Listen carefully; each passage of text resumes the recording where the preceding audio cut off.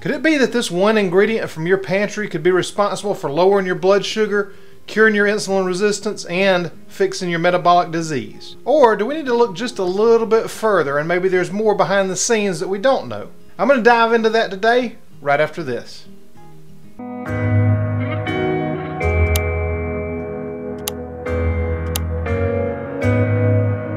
I've seen a few videos saying that blackstrap molasses will flatten out your glucose patterns and fix your insulin resistance.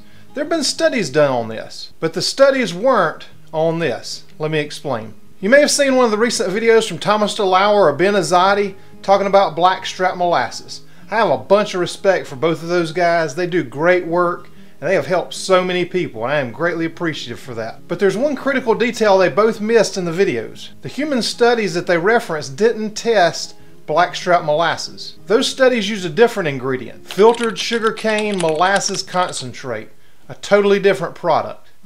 I looked online to see if I could find this to buy any, to test it myself. I have found none of it. I ran a side-by-side comparison of the macros of each one, and I'll put that on the screen in just a minute. Here are the claims. Add some molasses to a starchy meal. You're going to see lower glucose, a better insulin response, extra minerals, and antioxidant perks. Sounds great, right? We all want a kitchen staple to be an easy metabolic hack.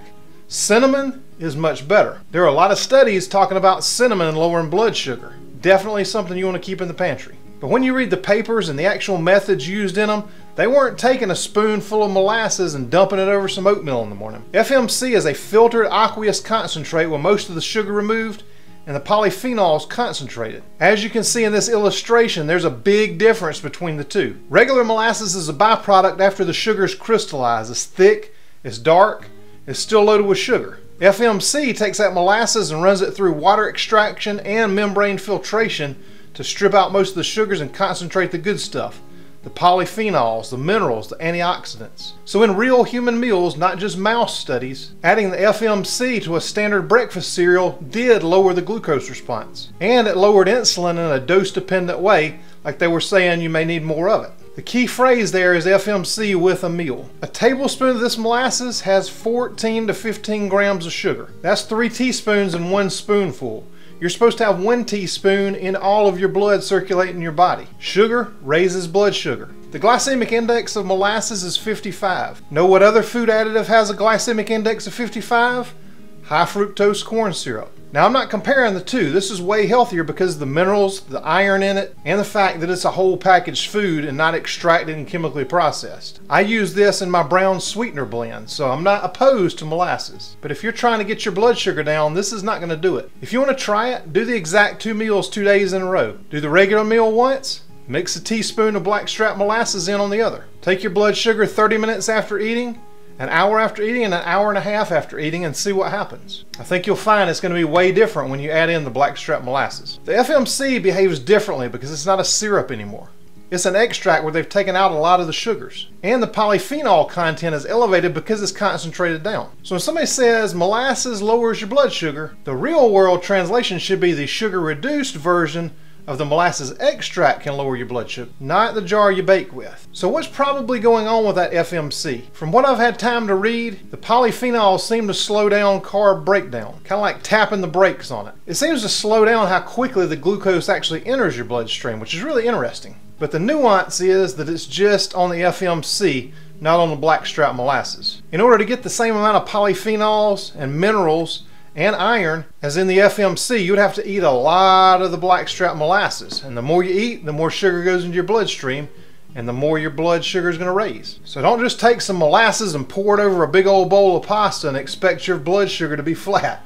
Ain't gonna happen. Now, blackstrap molasses does score really high in antioxidants compared to other sweeteners. So that's cool, but antioxidants don't cancel out the 14 or 15 grams of sugar per teaspoon. So if you want to get the effects these studies are talking about, try to find yourself some of this filtered aqueous molasses extract concentrate. If you can't find it, like I haven't been able to find yet, and I'm hoping some of my friends in Australia will chime in because I have heard that a lot's been going on in Australia with this. But here's some easy hacks that you can do that will actually lower your blood sugar and not give you a blood sugar spike. Tablespoon of apple cider vinegar before your meal, and a couple throughout the day, mixed in water.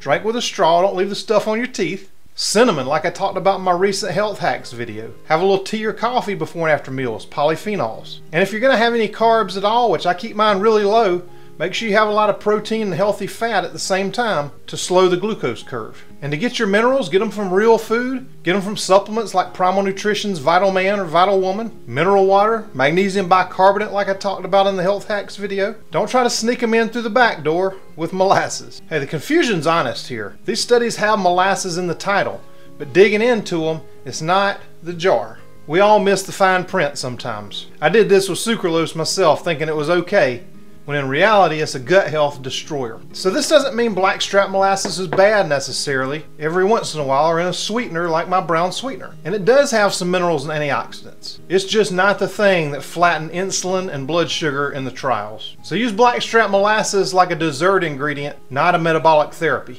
If you want metabolic therapy, test it out yourself and let me know. Or use one of those real food metabolic hacks that I just gave you. There's plenty of good things you can do to lower your blood sugar. Number one, not eating sugar. If you're not putting sugar in, the sugar's going to come out. So I don't recommend this for blood sugar. I have small amounts of it myself at times, but I've fixed my metabolism and a lot of other things, and so occasional use only is fine. Don't dump this on your food for your blood sugar. I hope this helps you, and if you know anybody it would help, please share this video. Give me a thumbs up on the way out. Stay healthy. Use this occasionally only, and I'll see you on the next video.